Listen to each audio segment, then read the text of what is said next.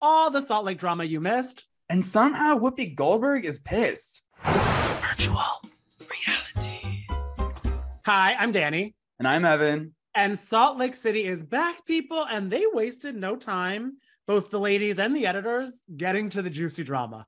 Oh my God, yes, there is suddenly a chill in the air because there is so much drama to unpack, so much insane developments in the lives of these Salt Lake City women. I love the little package they did at the beginning of the episode where it's like 2019 versus 2022. There are so many changes. We got Jen Shah bragging about making millions through direct response marketing. I make millions. It's truly how it started, how it's going. Yeah. Everyone is in chaos. Everyone is in ruins. Not only Jen Shah, she's not only in legal and financial ruins and probably maybe going to go to jail, but there's Whitney and Heather who hit a little bump in their friendship. And then obviously Meredith and Lisa's friendship is imploding even further. But then there's new alliances between Meredith and Jen. Cheers. Here's to a new year and a new us. I will drink to that. And Meredith and Heather. And then, you know, most shockingly, in my opinion, is Whitney and Lisa. That is crazy to me. When I saw it, because they to me are oil and vinegar, you know what I mean? Or do those go together? Oil and water. Yeah. They're oil and water, but they turned into oil and vinegar with a breadbasket because they are just now thick as thieves.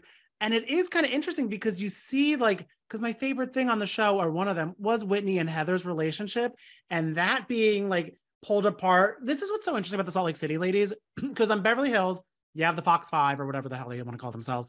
Jersey, you know, it's Margaret, Melissa, Jackie against the world. Salt Lake, you never know who is with who and what and where. They keep everybody on their toes. I feel like even the producers of the show are like, wait, you're fighting with what? Huh? They're probably so confused. I mean, the episode started out with like a big bang, just seeing Meredith and Jen chilling in a hot tub. Bottle of wine each. Drink. Yeah, yes. And then immediately we get into these affair rumors and these business rumors about Lisa Barlow. So like you said, Danny, these women are truly wasting no time whatsoever. Well, and I love what that too is. Jen is wasting no time, having the time of her life, despite everything. She's trying to light a fire. She's throwing a birthday bash for the coach.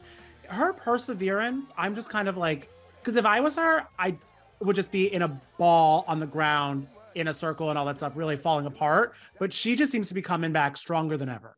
And one thing about Jen Shah is she is very resourceful. It doesn't matter that she might be going to jail. It doesn't matter that she is owing millions in restitution. She is going to throw a party for Coach Shah come hell or high water. And she pulls it off thanks to the new friend of Angie K, who has a beautiful home, by the way. The views were just, I mean, stunning. Really gorgeous.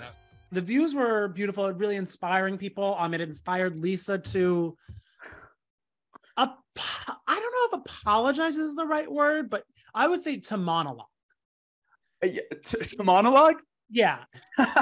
She literally yes, it was had a Juilliard audition with Seth. Yeah. She was like, kind of like La La Land, like my aunt used to live in Paris. She was like, I have things to do. Like, really was giving it to me. I have my stuff going on too, Seth. Nobody knows what goes on for me. I feel like in that situation, I would be the type of person to run away because I do not do confrontation well. So props to Lisa for actually trying to say something. And even though Meredith wasn't really feeling it, Seth entertained her for a minute and Lisa got to monologue for him. And it felt a little awkward and a little cringe, but maybe set the stage for a reconciliation. She probably will resist in talking about Meredith's family for at least a few months after this, so they can just go from there. But I don't from what we see, it seems Meredith is not wasting any time talking about Lisa, which will ignite some fires. But she is definitely talking more and more to her good friend, Jen Shah, and she supported Jen in the lead up to Jen reversing her previous plea, saying that she is guilty of defrauding elderly people in a widespread telemarketing scheme. Mm-hmm. And her comments to us about why she chose to stick by Jen's side caught the attention of none other than Whoopi Goldberg and the ladies of The View, and they had thoughts and feelings. Oh, they shared their view. Meredith Marks says she's still sticking by her. Take a look.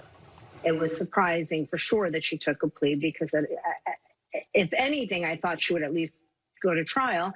But, you know, hopefully we get to see the backstory on how that all unfolded. You guys are still close though, which is good, or that's good. Yeah. I'm, you know, Jen and I are still speaking, and, you know, more than ever, I think she probably needs some support from people around her. Well, maybe the old folks that she defrauded might also need some support around them as well, but who am I? Not only are we obsessed with The View this week, I mean every week, but we are also so obsessed with Heather from Salt Lake City, because I think we would all be best friends. Like, I want to just hang out with her all the time. You know what I mean? Oh, totally. I would take up room and board at Beauty Lab and Laser for sure. Not only because I love Heather Gay, but because I love a good injectable. But what I appreciated about Heather is that with us, she dished it all. And she, like Meredith, is also sticking by Jen Shah's side, even after the reversed plea situation. So she told us about that. She told us about her relationship with Whitney and, you know, what the future of bad weather looks like. And it was a really interesting chat. This is your third season, Heather Gay. A lot happens. New friendships, new feuds, a black eye. How are you feeling now that the show is back in action? This season was a lot different. You know, season 1, it was all new. Season 2, we were kind of getting in the groove, but then Jen got arrested, and it just, I don't think anyone was prepared for that, you know? And now season 3, it feels like everything is up in the air. So many developments. I think the craziest development is this apparent descent of your friendship with Whitney Rose. I mean, did you ever expect that your relationship would implode the way it appears to implode? Heather, you look like somebody blocked you. Well, maybe somebody did.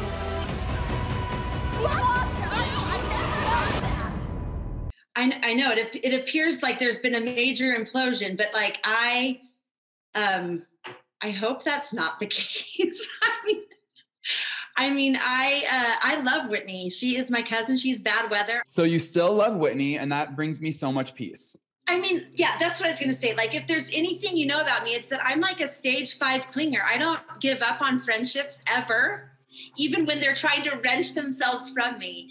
But I don't know how this season's going to play out, and I'm nervous about it. But I love Whitney, and I'm attached to bad weather. I have no intention of like disrupting my life any more than it's already been disrupted. I know, because that was the thing, because on the first episode, I just loved, like, because there's so much drama that goes on in the show, and of course we love the drama, but watching you just like at her house, like I was like, this is just so sweet. Like, you guys seem like you're such pals. So I was like, I really hope they can work through it. And I mean, you guys like almost immediately went on a trip after that. So you guys had a lot of time to work through it, I hope.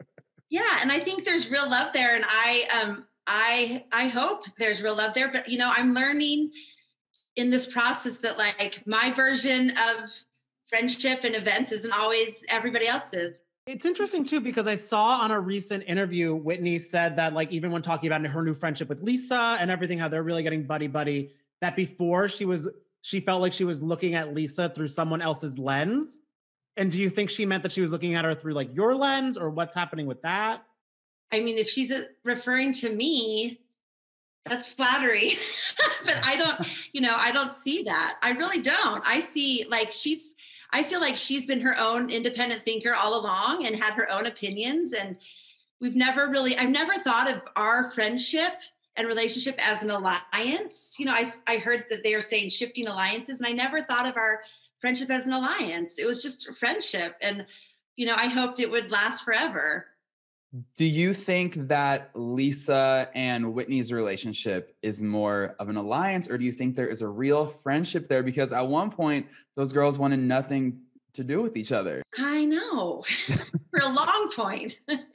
Yeah, it's very strange to me. And it's, you know, I want resolve for everyone. So I'm happy that everyone's getting along and like figuring out their way. But obviously, yeah, I mean, I've been living it, and this is new to me. And I would think that we're way past alliances at this point. You know, this is like friendship. This isn't Survivor.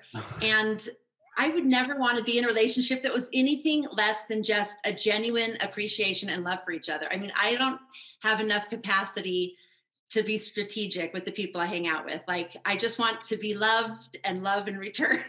Well, speaking of Jen, I do have to ask, since she has admitted her guilt, how has that impacted the current state of your friendship?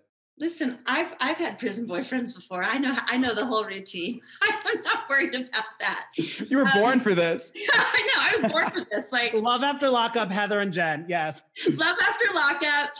Just even talking about it, it's just devastating. I think it was so devastating, and it's been really difficult. But I'm just still her friend and hopeful for her and her family. And, when they talk about star power or star quality, and it's just kind of this ephemeral, intangible thing, but when someone has it, you cannot rip it from them. You can pour anything on them, scandal and, horrible things, and they still shine. And that is, both the blessing and curse of Jen,